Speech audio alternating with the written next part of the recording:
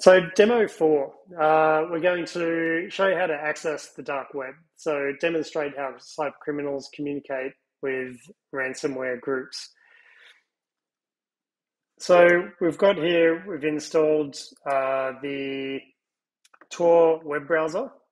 And so you can see that, this is just a standard web browser that you can open up, a address bar and then start accessing the dark web. So you can access the standard web as well, but you've also got these .onion websites, and basically every domain on the dark web ends in .onion. This particular website here, they typically have these random complicated domain names.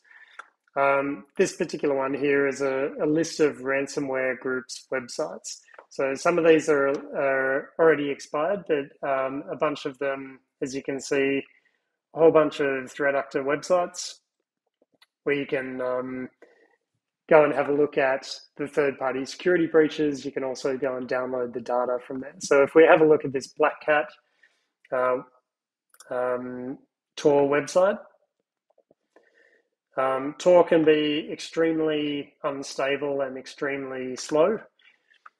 So when that loads, that'll basically come up with this page here, and this is the alpha threat actor website, and you can see here all of the different companies that have been breached and are being extorted through these threat actors. And you can see that you can navigate through 63 pages of companies that have been breached by this particular threat actor group, and they're being extorted. So you can also see things like how many files are being uploaded within these the breached organizations' profiles. And you can see here it's over 200 gigs in this particular case. So that's how we access the dark web. When you get infected by ransomware or you're getting extorted, typically they'll give you a communication channel to start communicating with the threat actor, ultimately so you can start getting extorted and negotiate the extortion payments. So this is one of the older, but one of the biggest back in the day threat actor groups, Conti. And so this is their recovery service. So once you get breached, you upload the ransom note into their portal, and then that drops you into a chat channel with the threat actors. So you can see here the threat actor on the left-hand side, hello, are you ready to negotiate? The victim on the right-hand side, negotiate, really? The threat actor, that is totally real. If we will not receive the reply from your side, we will start contacting all of your clients and employees to notify them about the breach and on how you maintain privacy and information security and on how you value their data. So you can see that as soon as you start to communicate with them, the extortion begins and they start putting pressure on you to get you to pay. So you can see that in this case, this is the victim. So please let's talk about what you've got, what you need, and then the extortion amount comes in. So the demand for the decryption tool and removing the stolen data from our servers is $4 million.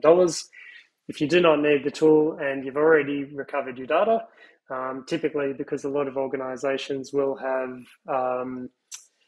backups that they can restore from, and therefore they don't necessarily need to recover the data, but there's still the problem that the data has been leaked. So they say, if you've already recovered your data, let us know and we'll give you a big discount for us to basically delete the data from our systems. The data pack example and parts of the file listing will be provided later today. And you can see here they've then provided a full listing of the files that were stolen from the organization. And they've given a sample of a couple of the files just to prove that they have the data from the organization. They also try and build up a level of trust. So you can choose any 2 files from the listing. We'll discard them as proof that the files were really stolen. You can also send 2 files for free decryption, basically to prove that they can decrypt and provide you the raw files back. They start putting on pressure, so you better do this ASAP. You can see a couple of days went past, any update, we need your reply by tomorrow or else we'll start taking action, ultimately meaning they'll start leaking the data. So basically, if you're going down the path of paying a extortion or a ransom, they typically want that in Bitcoin or some sort of cryptocurrency. Again, ultimately, the reason why they use cryptocurrencies is to remain anonymous. So you're not depositing it into their personal bank account. And the question typically comes up is it illegal to pay a ransom or an extortion? So at the moment, it's obviously recommended that in any situation possible, you don't pay ransoms or extortions because that's just funding the threat actors to be able to go and break into more organizations and make the problem worse. There are situations where, some businesses don't have a choice. So we've dealt with security breaches where an entire small to medium business has had everything encrypted. Their IT provider told them that their backups hadn't been working for 6 months, and therefore they either shut their entire business down, potentially lose their house, for the small business. All the employees get let go, that then causes major financial impacts. And, for that particular one, the ransom was about $7,000. And therefore, it makes more sense to be able to actually pay that to keep the business running. So the first step is to get a Bitcoin wallet. That's basically sort of like you can think of like your bank account that gets stored on your phone in this case. So there's a whole bunch of mobile apps, and you can see there's receive Bitcoin, receive cryptocurrencies and send. So to receive Bitcoin, you've got a Bitcoin wallet with address, and you've also got a QR code so that you can actually scan it to be able to add money into your Bitcoin wallet.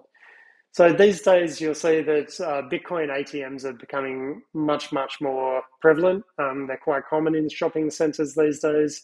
And so you can see here it says just scan your Bitcoin wallet QR code, and then basically you can start putting money into your Bitcoin wallet.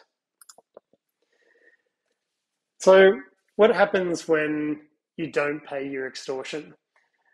So if we have a look at another dark web website, so this is the CLOP threat actor group, and you can see all of the different companies that they've breached over the years, a long list of these, and also you can see archived companies who they've breached as well. So there's a huge amount of companies that these groups are compromising and extorting to be able to, get a chunk of that, $6 to $10 trillion revenue stream. So if we go into one of those companies and have a look at their profile page, you can see they've got details about the organization.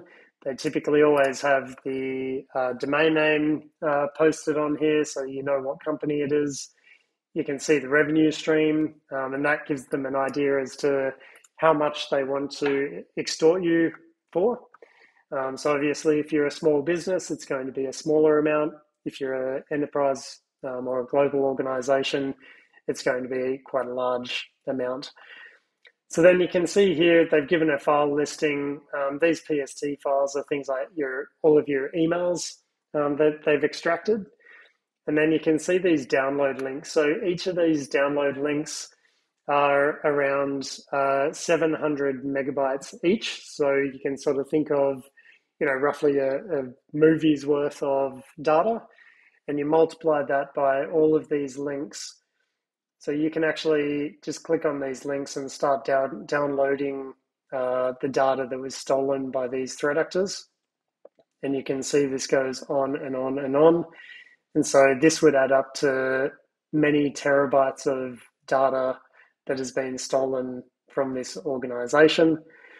And then they also start getting some interesting files within some of this data, things like passports, financial information, you know, client contracts, those sort of things, and they actually post those further down the page. So I won't go further down the page. It's yeah, you can basically download any of these files to be able to access their data because this company didn't pay the extortion in that case.